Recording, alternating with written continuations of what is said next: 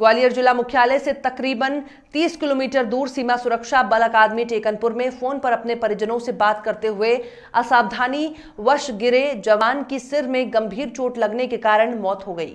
मंगलवार को बीएसएफ जवान जयंत कुमार का पोस्टमार्टम कराया गया। पुलिस के मुताबिक थाना क्षेत्र में बीएसएफ की सरकारी बिल्डिंग बनी हुई है। यहाँ बीएसएफ के कुछ जवान रहते हैं। बीएसएफ जवान अपने परिवारजनों से बैतूल में बात कर रहे थे। मोबाइल पर बात करते हुए छत पर ज्यादा आगे निकल गए। उन्हें ये ध्यान नहीं रहा कि छत की सीमा समाप्त हो गई है और दूसरी मंजिल से नीचे आ गिरे। बीएसएफ के लोगों ने उन्हें ग्वालियर के जया रोग अस्पताल में भर्ती कराया, जहां उनकी इलाज के दौरान मौत हो गई। पुलिस के मुताबिक बीएसएफ जवान जयंत कुमार अपने परिजनों को कोरोना वायरस से बचने के तरीके के बारे में समझाइश दे रहे थे कि अचानक उनके ऊपर ये आफत आ गई।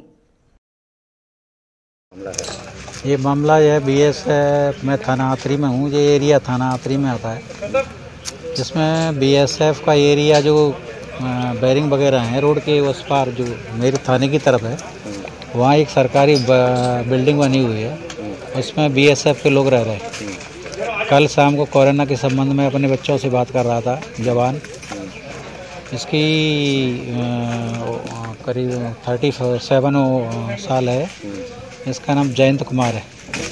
जे अपने बच्चों से बातें कर रहे थे और ऐसे पीछे चलते गए और इन्होंने ध्यान नहीं किया कि दीवार अंत हो गई है। उसमें जो उनका पैर फिसल गया पीछे की तरफ को, गिर गए, सर के ऊपर गिरे फर्श के ऊपर। तो वहाँ उनकी मौके पर बेहोश हो गए और बीएसएफ में हॉस्पिटल SCH उसमें बीएसएफ वालों ने भर्ती करवाया। वहाँ डॉक्टर साहब ने मृत घोषित कर दिया। अच्छा पदस्थ है ये तो बीएसएफ में टेकनपुर में पदस्थ थे।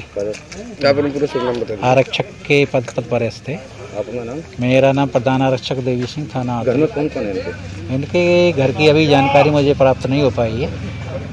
बीएसएफ वालों ने बताया कि इनके परिवार बैतूल में रहते। ठीक।